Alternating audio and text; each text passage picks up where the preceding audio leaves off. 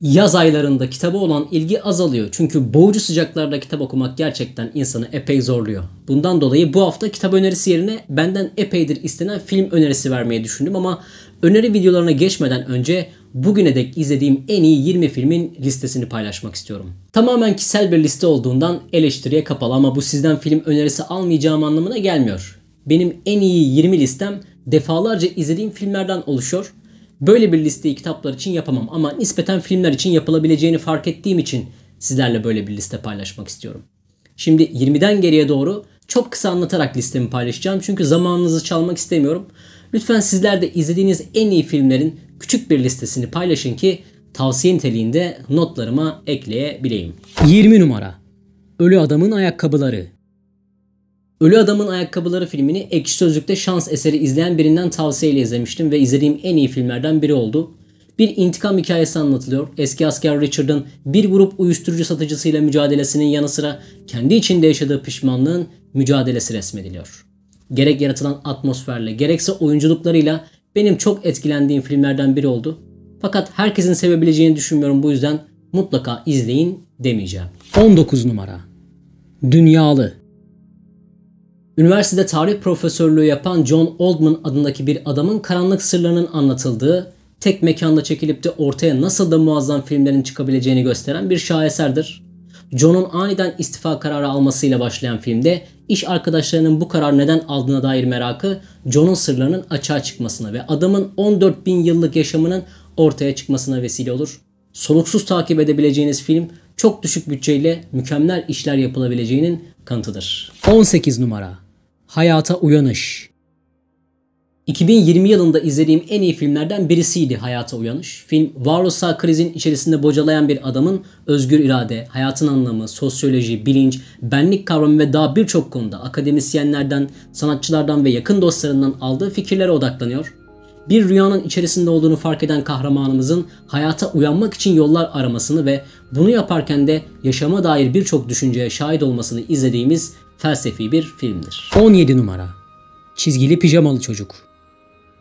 Kitabıyla hepimizin yüreğini burkan hikaye aynısını filmiyle de yapıyor. Çizgili Pijamalı Çocuk 2. Dünya Savaşı dönemini anlatan en iyi kitap ve filmlerden biri. Nazi askeri bir adamın oğlu olan Bruno ile Auschwitz toplama kampındaki Schummel adındaki bir çocuğun arkadaşlığı üzerine kurgulanan film, savaşın karanlık yüzünü göstermesi açısından çok önemlidir. Finaliyle hepimizin ciğerini parçalayan filmi henüz izlemeyen varsa muhakkak izlemesini tavsiye ediyorum. 16 numara. Yeni Hayat. Hayatta kalma filmleri hepimizin ilgisini çekiyor. Bana kalırsa bu türün içerisindeki en iyi filmlerden biri başrolünde Tom Hanks'in yer aldığı Yeni Hayat filmidir. FedEx firmasında çalışan Chuck Noland'ın geçirdiği uçak kazası sonrasında bir adada mahsur kalışını izlediğimiz film, tam 4 yıl boyunca hayatta kalmak için mücadele eden bir adamın üzücü hikayesini anlatmaktadır. 15 numara.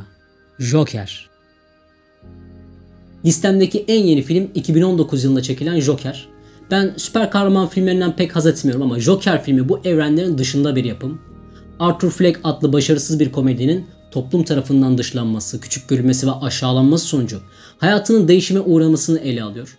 Kötülük olgusu hakkında insanı düşünmeye sevk eden Joaquin Phoenix'in oyunculuğuyla döktürdüğü muazzam bir başyapıt olduğunu düşünüyorum ve muhakkak tavsiye ediyorum. 14 numara. Platform. Baştan ayağa çok açık metaforlarla süslenmiş olan, günümüz dünyasının bir panoramasını ortaya koyan, zengin ile fakir arasındaki derin uçurumu hayatta kalma düzleminde izleyiciye sunan Platform adlı film izlediğim en iyi filmlerden biri. Her bir replik ve her bir sahnesi modern dünyanın içinde bulunduğu acınası hali anlatan oldukça etkileyici bir film olduğunu düşünüyorum. Henüz izlemeyen varsa Netflix'ten muhakkak izlemesini tavsiye ediyorum. 13 numara. Komşum Totoro. Japonya kırsalında Satsuki ve Mei adlı iki kız kardeşin hikayesinin anlatıldığı oldukça tatlı bir filmdir Komşum Totoro. Annelerinin hastalık döneminde iki kardeşin içinde bulunduğu durumu anlatan film, aynı zamanda orman içinde yaşayan gizemli varlıklarla olan ilişkilerini de anlatıyor. Bu filmi ne kadar çok sevdiğimi videolarımda hep yanımda duran kitaptan anlamış olabilirsiniz. Miyazaki'nin filmlerinin hepsini çok seviyorum. Totoro bu filmlerde başı çekiyor. 12 numara. Yıldızlar Arası. Christopher Nolan'ın yönettiği Yıldızlar Arası bilim kurgu türünde çekilmiş en muazzam filmlerden biridir. Dünyanın ölümünün yaklaştığı bir dönemi anlatan film, Cooper adlı eski NASA pilotunun ve ailesinin yaşamına odaklanıyor.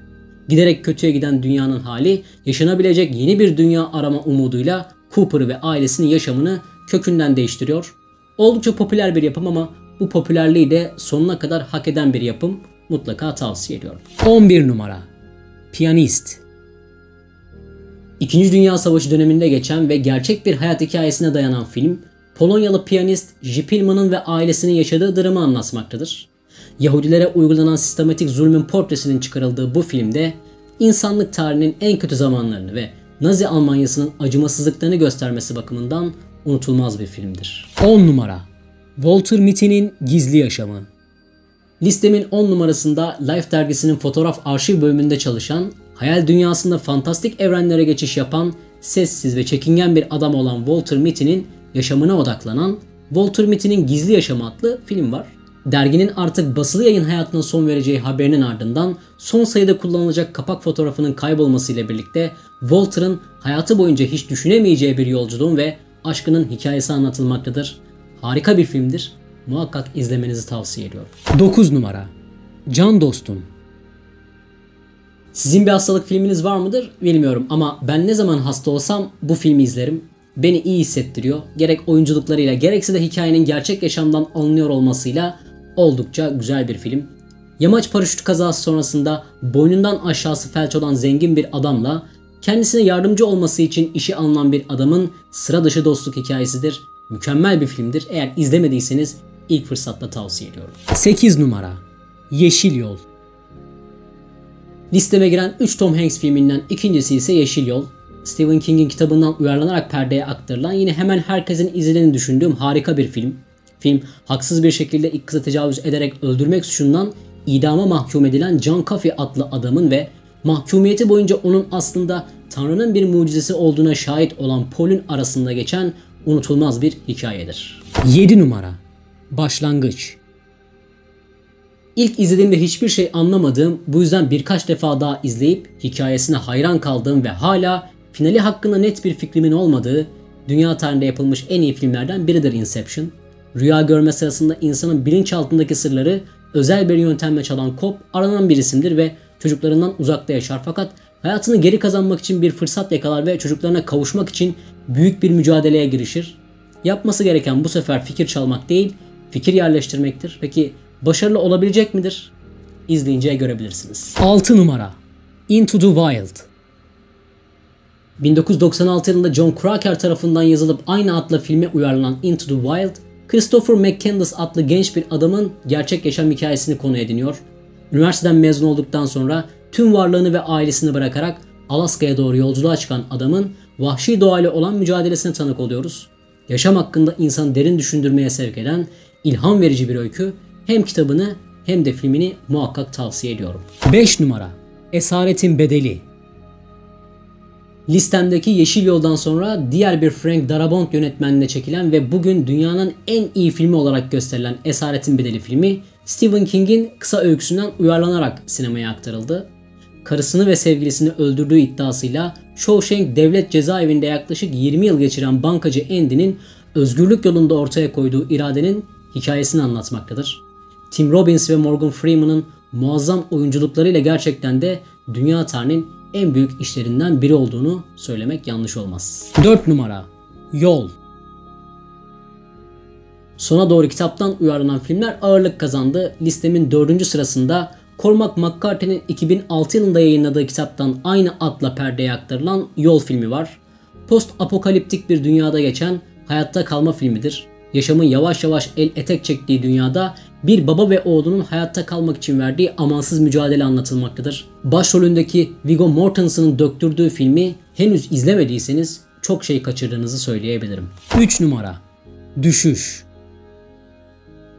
Listenin 3 numarasında çok fazla kişinin izlemediği bir film var. İstanbul'da dahil 21 farklı ülkede çekilen görüntülerle her sahnesi bir fotoğraf karesi olan Tarsem Singh yönetmenliğine çekilen Düşüş filmi hem hikayesiyle hem de sanatıyla benim için unutulmaz bir film. Defalarca izlediğim ve her seferinde ilk defa izliyormuş gibi etki bırakan muazzam bir yapıt. Kolu kırıldığı için hastanede yatan küçük bir kız çocuğuyla dublörlük yaparken sakatlanan bir adamın hastanede başlayan hikayesi anlatılıyor bu filmde. Sohbetleri gelişen ikili bir süre sonra birlikte bir masal uyduruyorlar. Masal belirli sebeplerden ötürü Vali Odius'tan intikam almak isteyen 6 adamı anlatıyor ve biz de filmde hikaye içerisinde hikaye izliyoruz. 2 numara. Yüzüklerin Efendisi. Yüzüklerin Efendisi üçlemesi için çok fazla söyleyecek bir şey yok. Her bir bölümü belki de 10'dan fazla kez izlemişimdir. Hatta geçen hafta tekrar üstünden geçtim. Tolkien'in insanlık tarihine bıraktığı en muazzam yapıtlardan birinin güzel bir şekilde filme uyarlanmış olması hepimiz için büyük bir şans. Şu anda Amazon aracılığıyla dizi çekimleri yapılıyor. Büyük bir merakla bekliyorum ama içimden bir ses yine de filme yaklaşamayacağını söylüyor. 1 numara. Forrest Gump. Listemin en tepesinde 1986 yılında yayınlanan kitaptan esinlenerek aynı adla perdeye aktarılan 1994 yapımı Forrest Gump filmi var. Zeka seviyesi düşük olan ama imkansız başarılara imza atan Forrest Gump'ın çocukluğundan olgunlaştığı yıllara kadarki yaşamına odaklanıyor. Şu an bile Run Forrest Run repliğiyle hafızalarda yer edinen unutulmaz bir filmdir. Tom Hanks'in içinde bulunduğu bütün yapıtlara hayran biriyimdir ama Forrest Gump çok başka bir yapıt. Daha iyisini yapılabileceğini düşünmüyorum. Benim için hayatım boyunca izlediğim en iyi filmdir. Oldu da hala izlemeyen varsa ilk fırsatta izlemesini tavsiye ediyorum.